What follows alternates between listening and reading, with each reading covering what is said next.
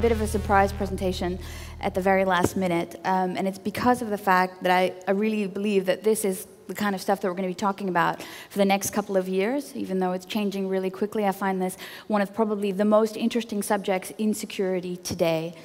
Really the identity issue, how we go about developing trust frameworks, how we make sure we keep that balance and preserve it between privacy and security. And before I start my presentation, I work for Verizon Business, but I work for them out of Europe. So I'm based here in Amsterdam, and I work for an American company. So the majority of the opinions that I'm going to express are mine. I got to say that for the guys at legal.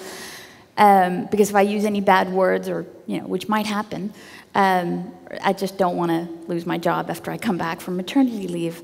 So that's the next thing I want to say, because a funny thing happened to me on the way to Hack in the Box. So about 12 days ago, I had a little baby girl. So apologies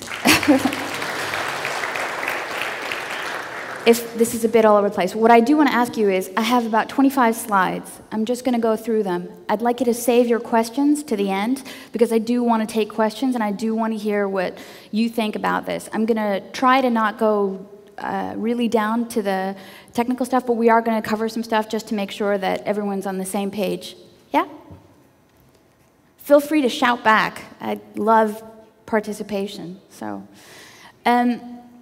So what's the issue? So why are we even here talking about this? The fundamental basic thing is that there's a high degree of complexity when you talk about just consumer identities, just people, just you and me, in terms of we just have too many passwords, there's too many sites, there's a huge digital footprint you leave behind every time you have these multiple passwords, all this complexity, you store stuff on all these pages, there's cookies, it's a mess. It's a mess, and it's very, very difficult to keep track of everywhere you've been and everything you've done and all the ways to control it across all of these different schemes. And for enterprises, it's equally as difficult. So just across, yeah. Why is the complexity a bad thing? Is your question, why is the complexity a bad thing? I'm going to quote Einstein for a second. Einstein said anyone can make anything complex, but it takes someone who's intelligent to make it easy and to break it down to the smallest parts. And I genuinely believe that about identity. I don't think it should be that hard. It's ridiculously hard now. And I think that there are solutions out there that can make it easier. And I think anytime you have a system that you have to build in ways to kind of break it down again, you've inherently added to the security risks. So I believe that the complexity actually makes it less secure. I think a very straightforward, easy-to-use system is actually fundamentally more secure. So this is the basic challenge for enterprises and for people.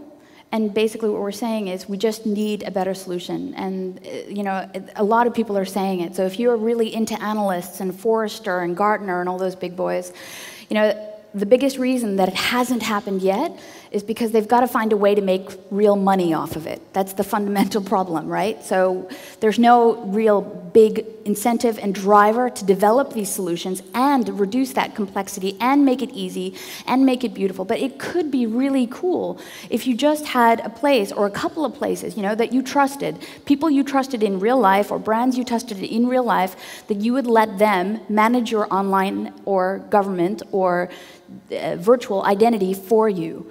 And I think that there's real benefits there too, because it's clear from things like Groupon and all that kind of targeted marketing stuff that there actually is a place for targeted marketing. It's just not being done very well.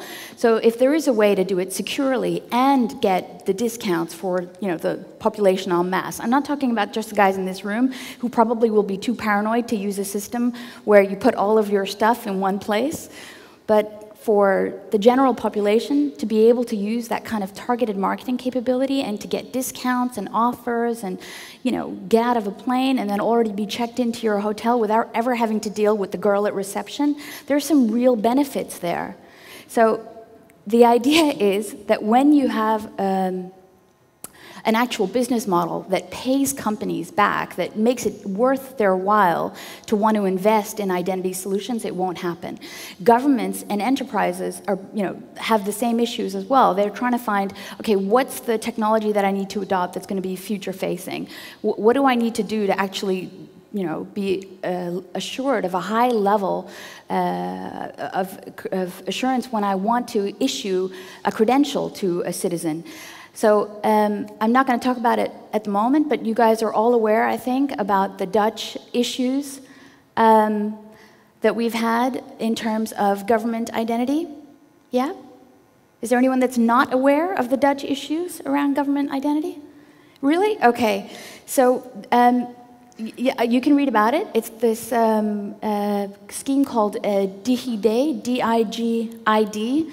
And there's actually a flyer walking around. I wanted to use it as a prop, but I don't think I've got it here. Anyway, the point is, and it's called Dog ID, but so if you go outside, you'll see stuff on it as well. Just Google DigiD, and there's a whole bunch of stuff. I'm not going to slam them during my talk now, because I've spoken to them before. So, but the point is, it's really interesting exactly what happened. And fundamentally, what it is they had a security breach, and they weren't conducting themselves in the most responsible way in order to close it quickly enough.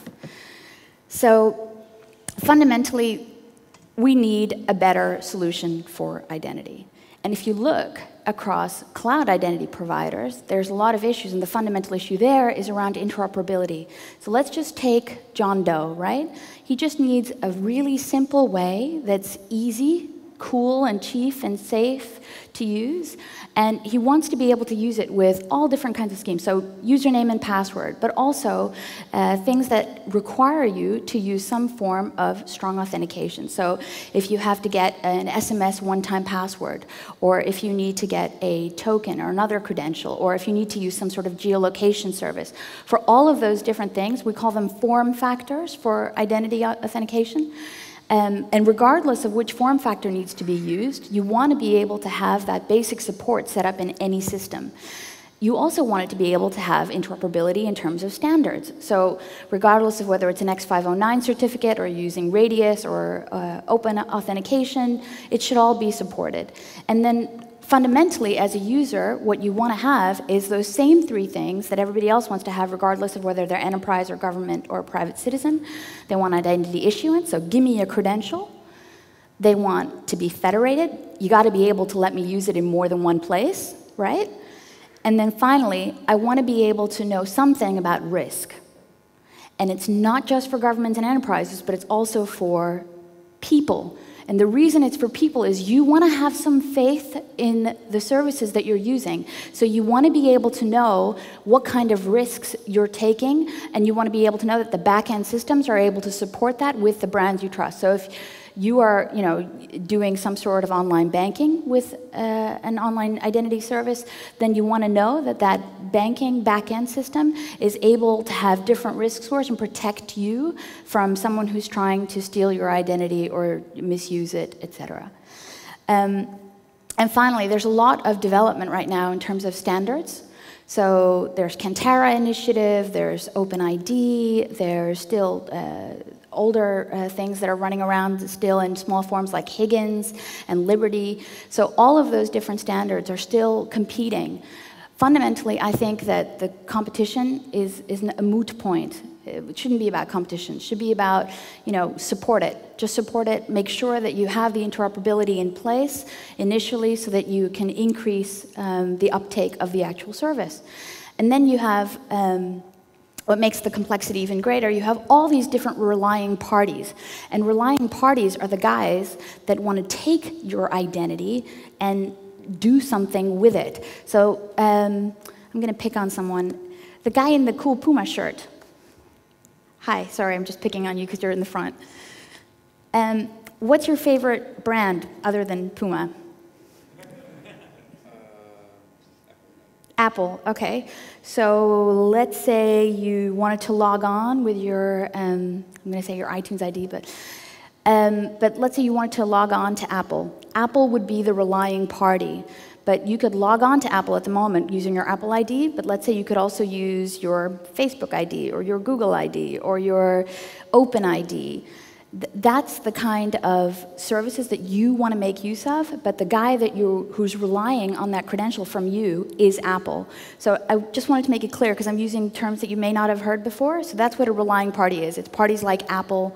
It's the party that you want to do business with to get stuff from iTunes or go to the Apple store and buy a new iPad, whatever. Those are relying parties. Yeah? Are those ideas clear, what I just talked about now in terms of the issues around interoperability and standards? Okay. I'm always going to have to walk back to my laptop. That's not very well done. Okay.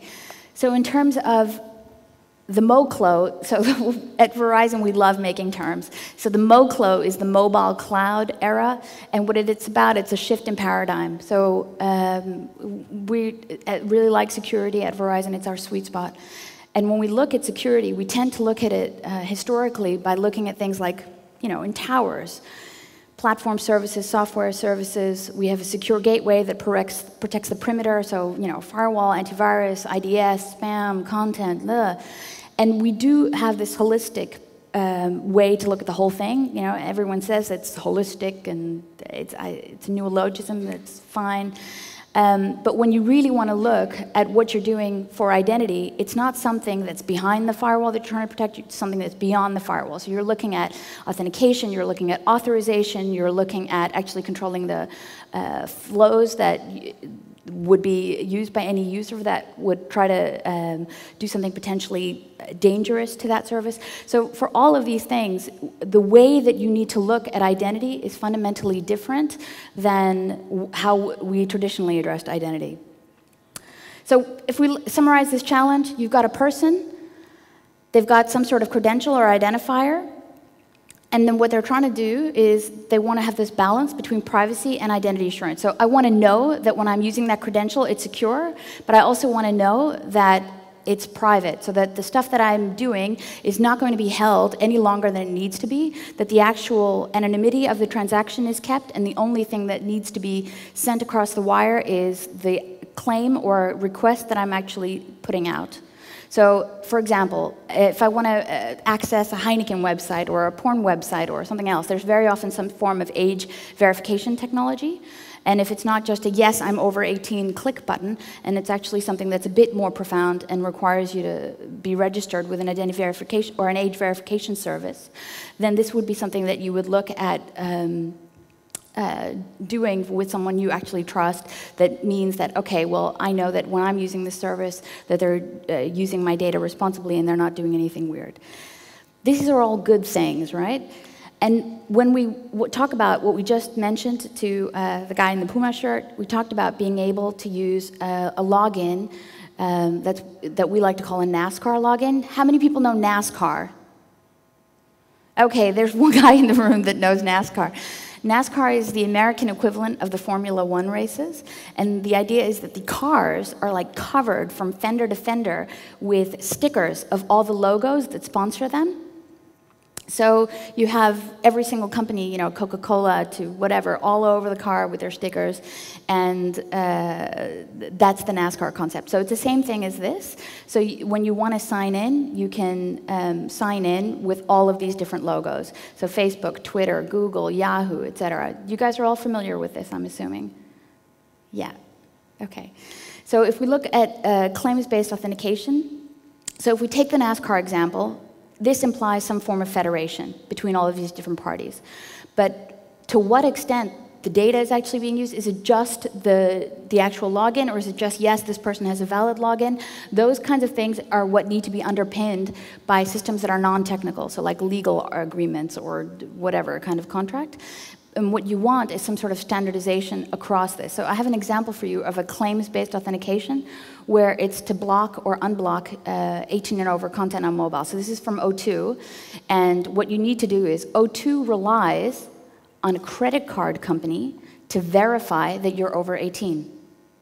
So you have to use your credit card. They verify that you have this credit card and you're over 18 in order to use it. They then issue an SMS one-time password, which you can then enter when you get which is your verification code, and then you can continue using those services. And that's a claims-based representation where the credit company doesn't need to supply any information. So they don't need to actually say, he's 32, he's not, he's over 18. The question is, are you over 18? And the answer is just yes or no. And that's an example of a claims-based authentication example that actually protects your privacy. Because do you want people to know how old you are necessarily? Okay, so, and if you take a look at how it actually works in the back end, here's a sample architecture. So if you look in terms of a trust framework provider, what you've got is you've got this happy-looking guy. Oh, where's my mouse? You've got this happy-looking guy in the center who's the user.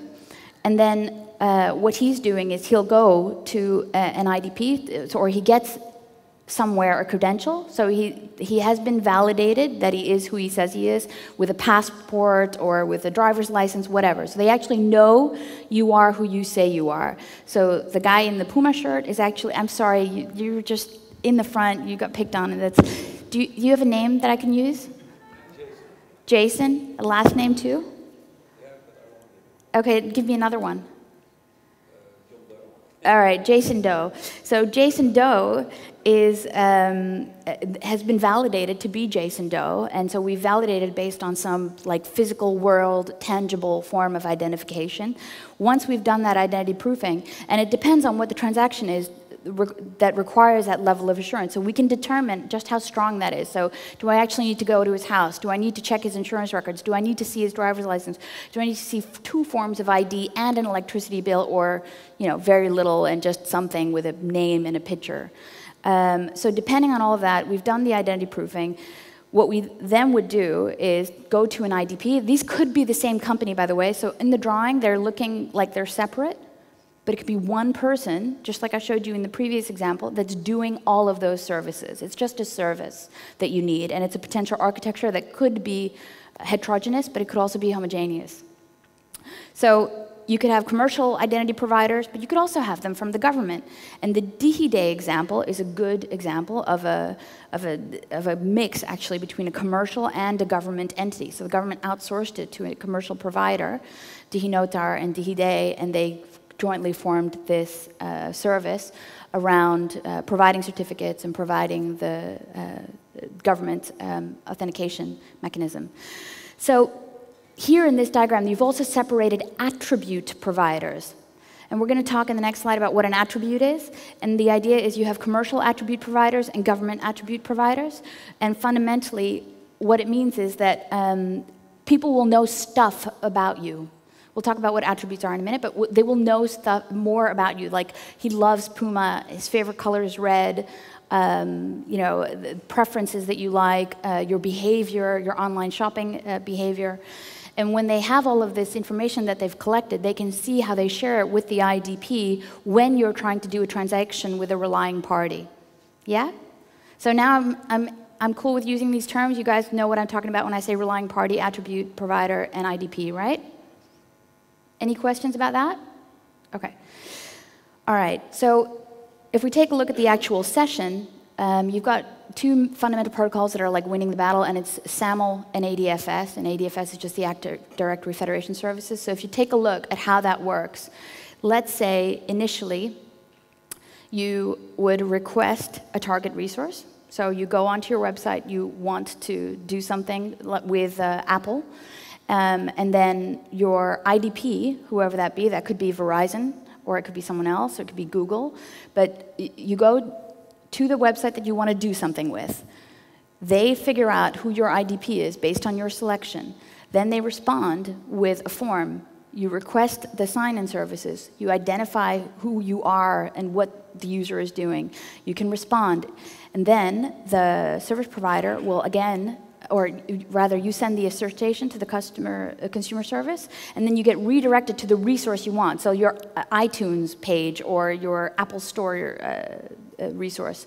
And then you can actually request it and get the target resource. But it's just an interaction between those 3 parties. It's really simple. Any question? It's really, really simple. And the thing is, depending on the type of transaction, you can make it as complex or as easy as you want. So the amount of detail that's supplied is totally dependent on what you're trying to do. Are you trying to buy something? Are you just trying to look at a page? Are you trying to change your billing details? So depending on the severity of the actual transaction that you're trying to accomplish, it'll ask you for more or less detail. And when you look, what you really need is this strong authentication. So what the ID broker will do, the party that's sitting in between, and they get the cha-ching every time you go to a relying party. So the idea is they don't have to charge you every time you go to your iTunes store and you want to use your identity for that purpose. So depending on what your ID broker can provide, they can do the whole risk-based authentication, an analytics engine, take in all of those different form factors that you see, both tangible and intangible form factors. So we talked about things like, your RSA key or your phone or your thumbprint or your PIN and username or biometrics, voice recognition. All of that stuff is valid. So depending on aggregating all of that, they can issue some sort of risk-based score and then allow you to access a resource or not. So if you look for attributes, now we're going to talk about attributes for a moment. So every digital subject has a bunch of attributes, and this is like the standard definition. So you've got attributes that are things like your age, your medical history, the fact that you are in a particular income bracket. All of those things are things that define who you are and that can be sent about you to a relying party. In terms of preferences, they're really things that you like. So we talked about that he likes the color red, or he really likes Puma shoes, and he really prefers to pay in guilders. So, and traits are things that you can't change. They're really things that are inherent about you. So on your passport, or I'm not even sure if it's on the Dutch passports anymore, but it was definitely on previous European passports. It used to have hair color and eye color in addition to having your photo there. It has that information contained actually on your passport. So it would have your hair color and eye color. So those traits are just harder to change.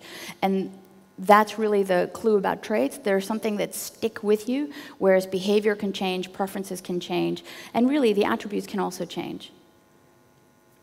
So if you take all of that, how would you actually go about combining those things, those attributes, those traits, those behavior, those form factors, into actually creating something that you can say meaningfully about risk? So if you take a look, the way that we do that is you can establish a risk score. So you take components of that, and you can say, I'm going to look at assurance levels. We're going to talk about assurance levels later in the presentation, but there's 4 assurance levels, so from low to very strong, and you can take a look at all those things for just ID proofing. So do I just have a very simple form of identifying you, just a photo ID, or do I actually have something that's a government-issued ID, or 2 forms, plus some sort of utility bill, etc.?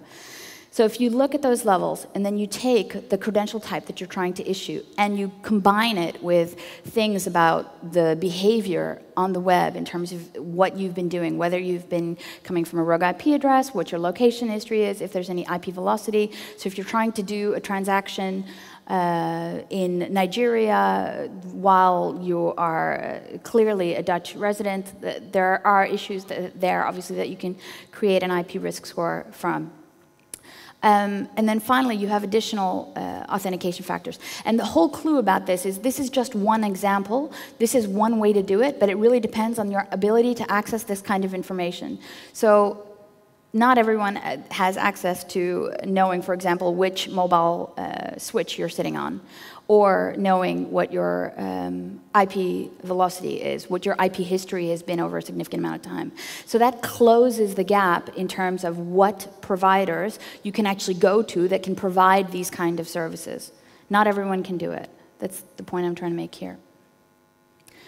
And if you look finally, like, what we're really talking about is creating an ecosystem or a meta-identity system. And I'm using the word meta-identity because it's the words of Kim Cameron from Microsoft, who had set up CardSpace as an initiative, and it was based on Higgins. And when he decided to not do that anymore, these things are still sticky. So he has the 7 laws of identity. If you want to Google it or nighttime reading, go for it.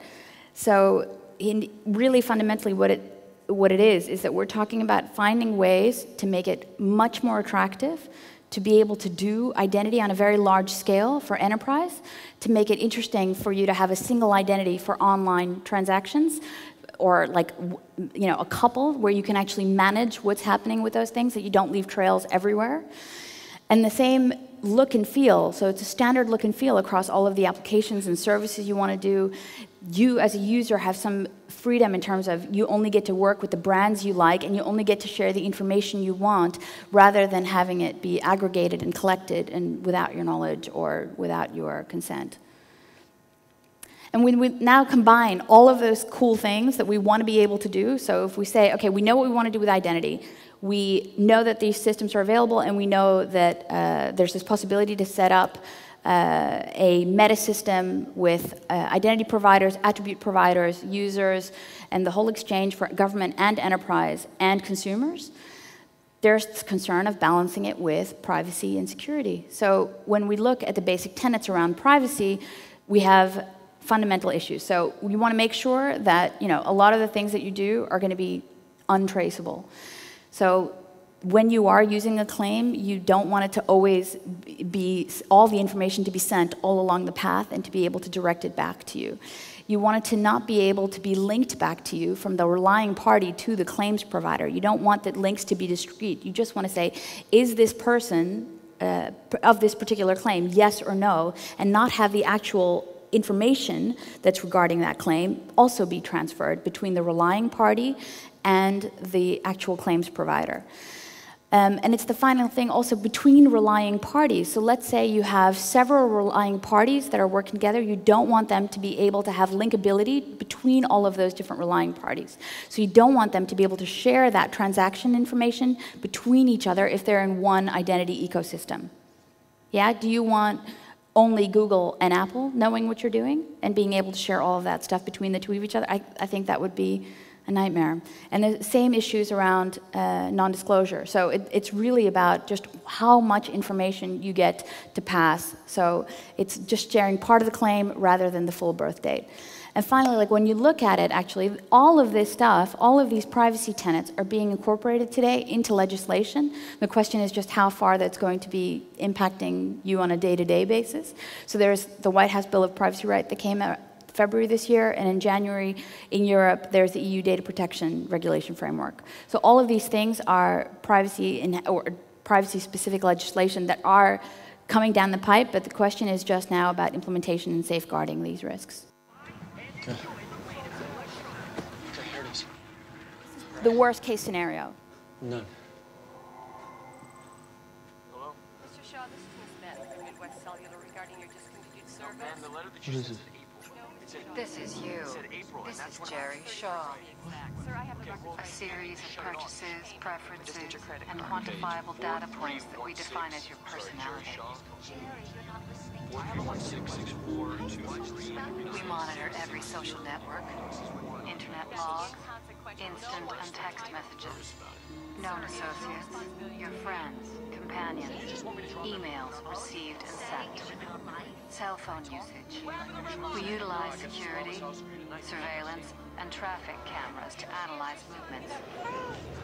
We use this data to form personality profiles. Yeah, I'm calling actually about... You stop freaking out? We know who you are. I don't know about that. We are everywhere. What do you mean? Why do you keep...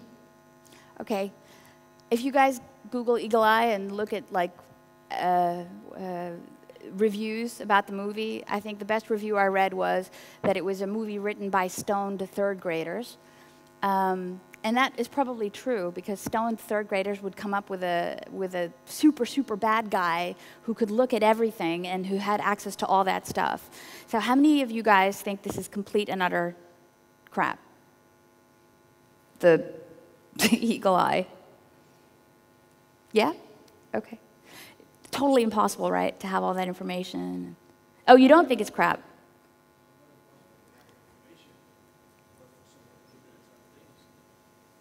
Of the same things?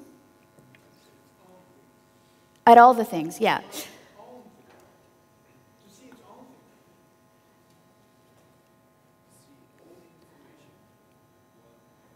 Okay, yeah. To see all of the information at one point, exactly. So, and what I'm trying to attest is it is difficult. Normally I do talks on lawful interception, and lawful interception is just that. It's just about intercepting something that you have a warrant for on the basis of an actual crime, and then you have access to all of that person's communication details. But what I'm suggesting now is that actually with the way that we're doing big data and data aggregation, this is not so far-fetched. So if you take a look at this website, there's a company called Rapleaf, which actually sells personalization data, and it's your attributes, and it's being sold as a commodity. So it's everything that we just talked about. We talked about attributes, we talked about traits, and we talked about behavior online. And if you look at what kind of things that they're selling, if you take all of your email addresses, I don't know if you guys are surfing now, just surf to rapleaf.com. Just take a look at what they do. They have really huge coverage in the United States. They have a huge user base. What you do is you give them a list of email addresses or whatever, and they can go and try to find all of this different information about the email addresses that you give them. And it's really around targeted or directed marketing. So if you take a look, the initial thing, age, gender, location, that's free. Yeah? So for a set of email addresses, let's say you give them a couple of 100,000, they can give you the age, the gender, and the location. Then, for a premium service of 1 penny, you can get the household income, the marital status, the children, the homeowner status, property type, length of the residence, cars that you have in your household. There's financial details that they get, and this is just a screenshot. So there's a lot more of this information. It's very inexpensive for these companies to provide because they provide it en masse, aggregate data that they've been collecting. They collect it from social networks, they collect it from mail feeds. We know that Google and Facebook do different kinds of collection, but my point is simply that it's not that impossible. That wasn't me. It's not that impossible to get this data. So it actually, of course, you can't get the surveillance tapes and the street cameras, etc., unless you're some sort of government entity, but in general, the rest of the information about your online behavior, you can get access to. So why do we do this? Why collect these identities and these rich attributes? I mean, it's just, what's the deal with the marketing? So it's really, it really is a money story. So the personal data that's there, that's floating all over the place about you, is really of value. So this is what gets advertisers to sponsor and pay for sites so that actual content and services of those sites can be legitimated and paid for and provided to you either free of charge or for a very small amount of money. And it's also the basis for how companies are evaluated. So if you look at Facebook, for example, the current stock market valuation, investors take every single profile on Facebook and they value it between 90 to 120 US dollars. If you take a look at what happened to MySpace, the valuation dropped in 2007 because a whole bunch of users suddenly shifted. So what it means is that there's this continuous market drive to have more and more and more identities on these social networking sites because otherwise you don't do that magical thing, increase shareholder value. And if you don't increase shareholder value, you're out of business. So the privacy legislation that's out there, it's really looking at protecting you, but you in relation to your government and to very specific organizations. It's not really doing this for things where you click, oh, I agree to a terms and conditions thing, or when you say, yeah, I use my email address for your upstream whatever, marketing channels. That's all still allowed. So if you're going to do that, all bets are off. But what if the flip side were equivalently true? Just like you can give your information away, what if you could actually get it paid for? So yeah, you give your information to somebody, but they reimburse you for it. So if they want to know stuff about you, they just pay you. And so your anonymity is not a privilege, it's a right. It's a fundamental right, and so is your privacy. And when you decide to let go of parts of that right, then you get compensated. So this is a question, this is not a proposal. So would you be willing to actually sell attributes about yourself? And it's not a question that I'm asking to you alone, but it's questions that are being asked by different communities to try to find ways to make that balance between, for the people who say, oh, you know what, I don't care if they know all that stuff about me, and those people who really do care. Yeah? So when you look at government identity initiatives, we talked about DigiDay a moment ago, but there's a whole bunch of them, and they're happening all over the place. So in Europe, in the United States, there's NISTIC and FICAM, so it's the National Strategy for Trusted Identities, and FICAM is looking for holistic systems to be able to do identity management. And there's also card-based schemes. So in Belgium, you have an EID card, just like you do in Germany, that you can also use for all of your government transaction. And it's not just for like e-voting, but for everything else you'd want to do to register the birth of a child or your marriage or whatever, or taxes. So all of these different schemes are being deployed. And the issue that you want to think about is, how secure is that? Based on what I was telling you in the beginning of the talk about, take a look about what happened in the Netherlands. How secure is that data that you think, should be really well taken care of? Is it? And what schemes are they using? How open is it? What standards are they complying to? And if you take a look about how you actually want to start examining that, you can do that by looking at what is the approach of that particular government. So is it a compulsory national ID, or is it not compulsory? Are they doing it with a physical card, or is it like a credential that you're getting? Is it one time? And when you look, you actually have results. So Germany, Belgium, Spain, and Austria are doing it with a card. When there's no compulsory national ID system, do they have their own identity provider, or have they outsourced that to someone else? So when you look that way, then you have Holland falling in the bucket of, yeah, we've got it. That's DigiDay and DigiNotar. So Canada, New Zealand, Finland, and Estonia are compatriots in this scheme.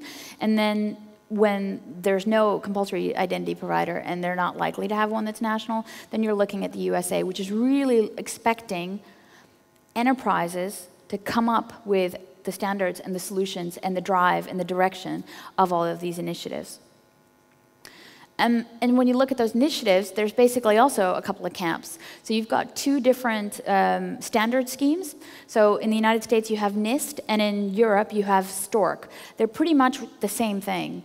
So the idea is you want a system, if you're going to put your eggs in a couple of baskets or one basket, you want a system that has the full range. So when you don't need that much assurance for your identity, you're fine with a level 1. And then when you do want to use that same credential for banking applications or to buy stuff or to get married to someone, then you really do want to have a NIST or STORC level 4. So you want to have a very high degree of assurance on that identity. And fundamentally, it's fine when they tell you that, but there also you need to have some also quality assurance, knowing that there's some independent verification of that identity scheme. So if you're living in Estonia, or sorry, the guy on this side in the front, you have a UK flag. Are you from the UK? Oh, all right, Belgium. So now let's pretend you're from the UK. So if you were from the UK, then what I would say is take a look at the scheme that the UK government has been introducing. They've put a lot of money in the UK doing an identity scheme, which they then, as a result of the last administration, decided to chuck again, and now they're starting over from scratch. But when there's such a system in place, there's an ability to look at the actual way that it's being implemented.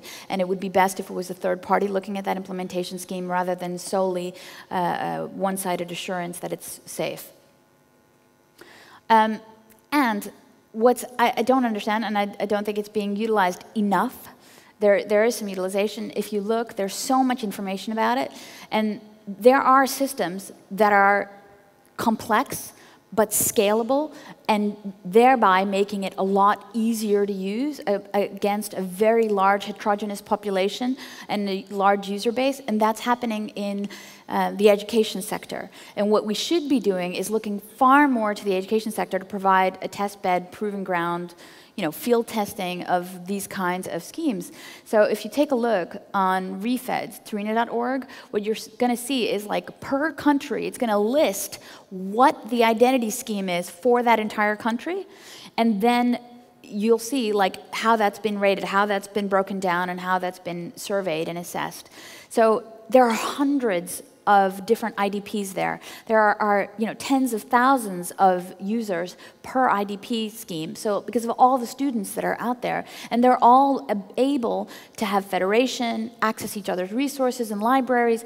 It's a really cool system, and it should really be held and used far more as an example implementation for enterprises and for public cloud identity initiatives. And that's really where you can judge the success of which scheme does work, where are the things I need to adjust for a consumer segment, and that's really where we should be looking at. So when we take a look in terms of what do we need to do now in the next couple of years for the identity ecosystem, first things first, interoperability. It's got to work with open standards. Initially, you can start with one, just pick one, and then later you can incorporate the multitude, but really it's about interoperability. Then we know that no single experience is going to work for all of the different use cases. So flexibility has got to be the deal. So whether because you want to be able to use it for government, you want to be able to use it for Puma and Apple and in the UK. I'm totally killing the guys in front. I apologize. So and finally, you want to have some sort of mechanism that does provide support for anonymity, so zero-knowledge proof. Cryptography and other privacy-enhancing technologies are going to be really the distinction between success and failure. Another weird thing, because of those attributes, people call them different names, so a taxonomy and a common syntax across the different IDPs for the age verification, for the other traits, for the behavioral usage, that's got to be there across all of the different parts in order for it to actually work. And then we already mentioned compliance and accountability. You want to know that there's some sort of independent verification of these schemes. Imagine that you use one password and username and one strong auth for all of your stuff online. You don't need to do anything else. I think that would be really cool. It would probably be far more likely that you have 2 or 3, but then at least you can manage it. So it will be varied and diverse, but it means that you can have the full gamut and range of services. So you can play your MMORPG games, and you can shop at Burberry, and you can do online banking and check the results of your medical exam. And that should be with one ID, and that's what I'm advocating. So.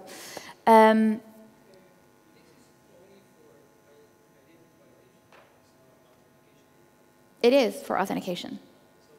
It's not just proofing. It is authentication. It's authentication and authorization. Ah, but it's not all the information. No. That's exactly it.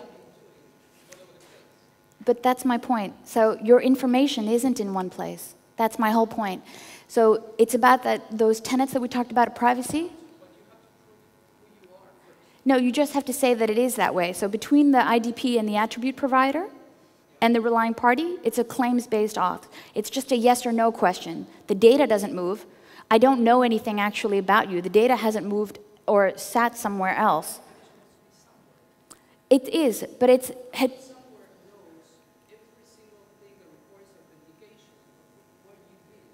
No, it doesn't require, yeah. Right? Is there a microphone?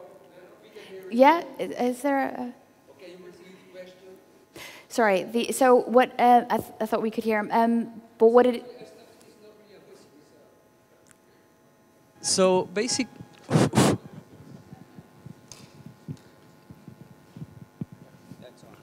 Hello. So basically, it was not just a question. It was so basically what she's saying is that we are extremely exposed. Like all our data is out there, and somebody could be like gathering that information, or those guys could be like selling that information to a third party, right? So in order to authenticate yourself, you have to instead of putting all your data, your personal data, your medical records, whatever, in that place to validate you as a person, you're putting that and you're relying on one entity which has that identity validation. So basically you're moving all that like who you are somewhere, which could actually also can track every activity which requires a validation of yourself chronologically. So you can have in that central point all your activity records in one place, plus who you are. Well, so that's exactly what I think that's not very... No, but maybe it's because it's a misunderstanding.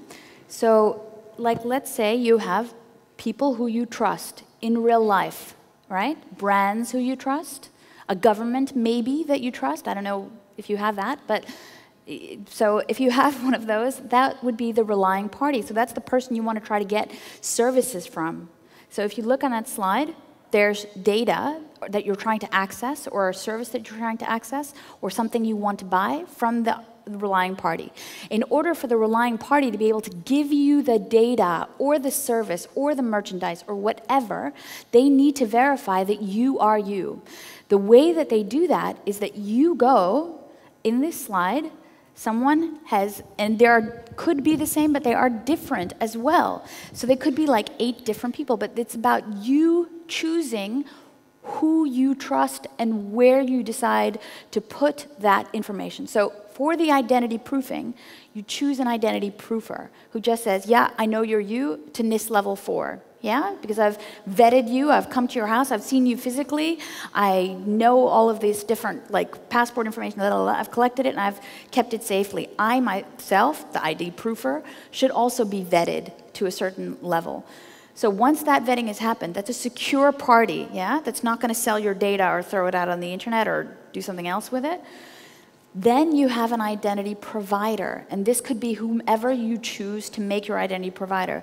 Chances are likely that it will not be a single identity provider who's providing a multitude of services for you across the scheme of government or enterprise. Like, I'm not sure where you work, but if there's an identity scheme there that requires federation, and another one for your government ID, and another one, or another 8 for your online shopping and gaming and social networking and blah, blah, blah. But the point is you choose, and now you've limited the scope of your current thing because you have no idea where your data is now, or all the websites and the cookies and everything else you visited. So the idea is this is a much more secure mechanism in order to do that without having the data actually move. All of these guys, the only thing they're asking is a single claim. Is this true? Yes or no? Are you over 18? Do you have this amount in your bank account? Are you allowed to access this data or this service? Are you allowed to conduct this transaction? Yes or no? That's it. But the full data about you, about your age, your actual balance. I fully understand that. So I will give you one sample. Somebody hacked into the identity proofing, right? Because that identity proofing is going to have a log of at which time it proved who, when is basically validating and saying like that, yeah, that person is who he said or she said is. The other guy has another record of the request to this other entity. Somebody who hacks into only 2 places have an entire record of everything that person did. Yeah, but if you have diversity, that person hacks into one place and have only one record of what that person was doing in that place. But there is inherently diversity. There's not just one place that does all this because the service, realistically, that's not yet possible. Hypothetically, if it were taking all the safeguards, you know, I still think it could be secure, but you need like a far better assurance level knowing that, for example, the data would be destroyed. And the data that's actually there for the transaction is just all of those things that we required for privacy, that there is no trail, that you don't have residual data residing there, that you just have that claim. All of those things, non-disclosure. Sorry? But how do you enforce such a system like that? Yeah, but like you have to trust somebody. And if I had that answer, you know I would have built it and sold it back. Like, but that's the whole point. So my point is that there are standards out there that are telling you how to do it, and that system still needs to be built. But you can validate it against those criteria. So what I'm giving you now is just, you've got to look at this, because at the moment, there's not a lot of people doing a lot of work that are really examining critically this stuff, other than a couple of niche players in the identity segment. And there's a lot of stuff that's moving in legislation. It's all coming, but it's, you know, it's still got to get that critical mass of those requirements that I told you in order for it to be really interesting. So I'm almost done. I've just got like 2 more slides. So let me go back.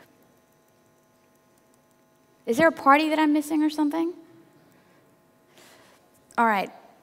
So we talked about that. You know, you have to audit it for compliance and accountability to make sure none of that stuff happens, that the data isn't being held when it's not being used. And the data that is actually being held doesn't contain anything that is higher disclosure than what's really required. So either non-disclosure or minimum disclosure of the actual information. Finally, my point here, it's not going to be one person. The ecosystem is going to be varied. It is going to be diverse. And users will have more than one IDP. So they still will have to manage those divergent suppliers.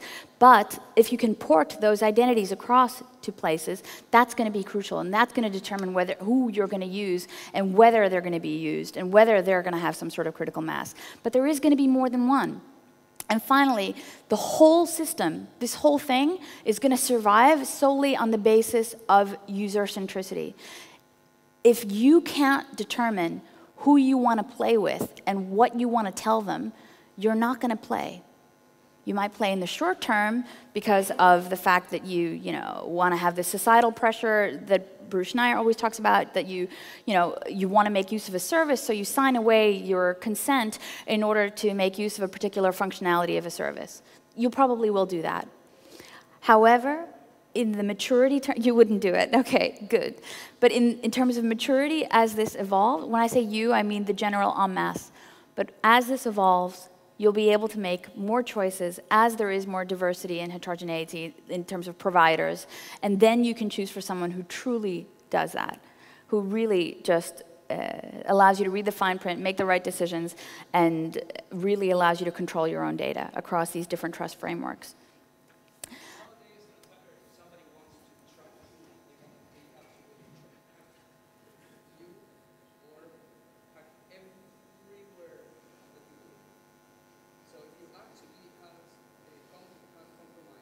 Mm-hmm.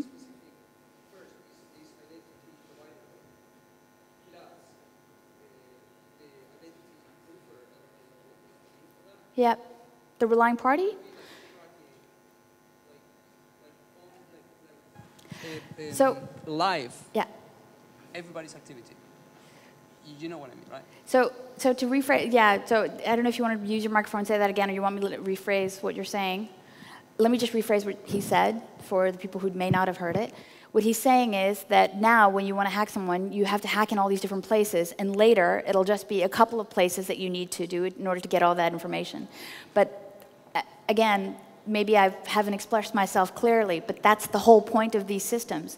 It's the whole way that the zero-knowledge proof works. You can just send the claim and not the actual data. It doesn't have to stay anywhere. You just need it for that instance, and you chuck that. You just need it for that transaction.